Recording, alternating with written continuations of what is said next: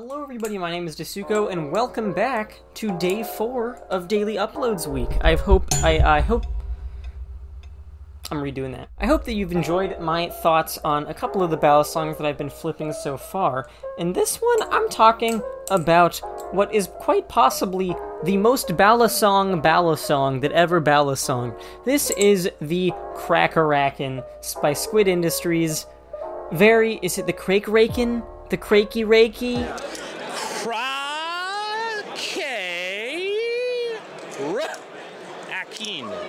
I'm sure almost everyone will know what this balisong is. It's like the gold standard of balisongs. You got 70-75 aluminum channel handles. You got a steel blade. You know, it's in the like $150 to $200 price range, depending on whether you get it secondhand or whatever. It's just all around a good, classic, boring, old, regular balisong. And I think that's a lot of the appeal for the Kraken, just comes from the fact that it's kind of created itself as a standard in the balisong community. You got a bunch of different blade options, you know, you got the live blades, you got the buoy, the tanto, the Weehawk Kraken, which is the new one, as well as these great third-party reblades, like this one I got on here, which is the hourglass blade, as well as Blocks Toys, who's like building whole new balisongs based on the Kraken platform, which is definitely a really cool concept. Like, we saw it with the Rep, another pretty golden standard of balisongs, that just over time has gained so many mods for it that you can literally basically classify it as a whole new balisong. But it always still has that same unique charm. And that's something that I think that the Kraken has. Even though I got this Kraken for $90 with unfixable tap, a drilled out pivot hole, and quite possibly some of the worst speed channels you've ever seen, except for maybe Atlanta Toxics on Ty's Kraken. Shots fired. But yeah, the Kraken, just in general, is a good flipper. It carries momentum well. I just dropped it, of course, right when I'm talking about that. It carries momentum well. It feels nice. For an aluminum balisong, it has a pretty decent amount of grip. It has jimping. You got Zen pins, very standard, but also, you know, old, reliable, hold up well to the test of time. It's just overall a good balisong. And I think that having gold standard balisongs for the balisong community are a good thing and a bad thing. On one hand, it gives people kind of a basis to go off of.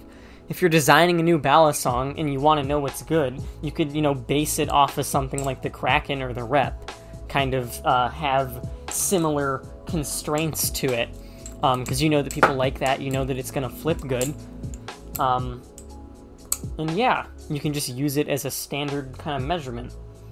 But at the same time, I think that it can take away from some of the individual expression that's prominent in the balisong community. A lot of it, like with other skill toys, it's just kind of preference-based. It's like, do you want heavy titanium sandwich die, or do you want light channel G10 trainer dude, you know? It really kind of depends on the person, but I think that having standards, while is nice to kind of solidify what a good balisong is, also can take away from some of that expression. There was a very long dispute with the Raken 2.5 trainer blade, where people were just like, oh, if you have the Crakey Reiki 2.5, you suck and you're bad, and if you think that it's good, you're wrong. Get the tanto, get the buoy. And it's like, man, come on. There's people like Telester out here who for some reason enjoy it. I actually haven't tried the 2.5 Kraken, so I am unsure of how it flips. But yeah, having a standard, while it promotes kind of a good flipper for being the golden standard of balisongs, it can take away from the individual expression. People have stuff that are like different, and they're like, oh, that's weird. I don't like that. This is bad. It's not like the Kraken. It's not dead neutral. It's not perfect, so I don't like it.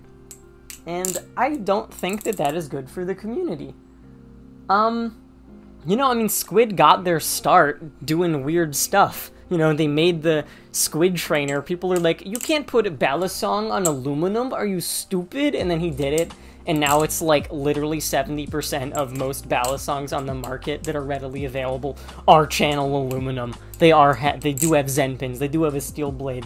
It has grown itself to be such a standard platform, thanks to Squid Industries, that it's almost kind of funny seeing people be like, check it out, a titanium sandwich balisong.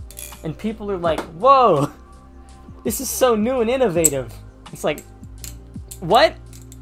That's been around for a while already, man. It's not that new. I personally enjoyed the influx of good sandwich balisongs that we've seen. The Orion is incredible. I honestly think it beats out basically almost every single other balisong in the $100 to like $170 price range.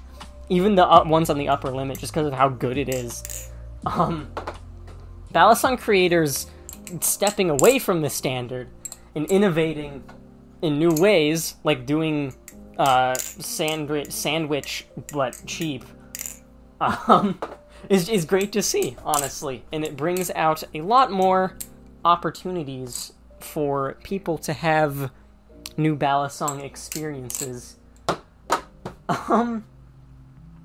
Yeah, I guess that's kind of my thought on innovation in the balisong community and the concept of having standard balisongs.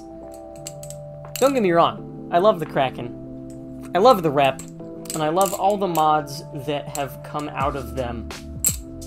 And I guess the mods, honestly, are like kind of part of the appeal of it. Obviously with the rep, that's a very large appeal of it, is customizing your rep and building it to your own and having your own preferences on it. But with the stuff like the Kraken, which is only very recently getting more support for modding, it still leaves a lot of room open for makers to try new things and kind of put their own spin on the standard construction that the Kraken has. Hopefully some of that made some coherent sense. I just wanted to make a video with the Kraken, I'm gonna be honest, because this thing is just so freaking funny. It's so destroyed, yet it still flips so well, which really, like, says something about the quality of Squid's balisongs. What a great guy. I love the Kraken. And that's my thoughts on the Krakey Reiki. The Krakey Reiki with the hourglass blade.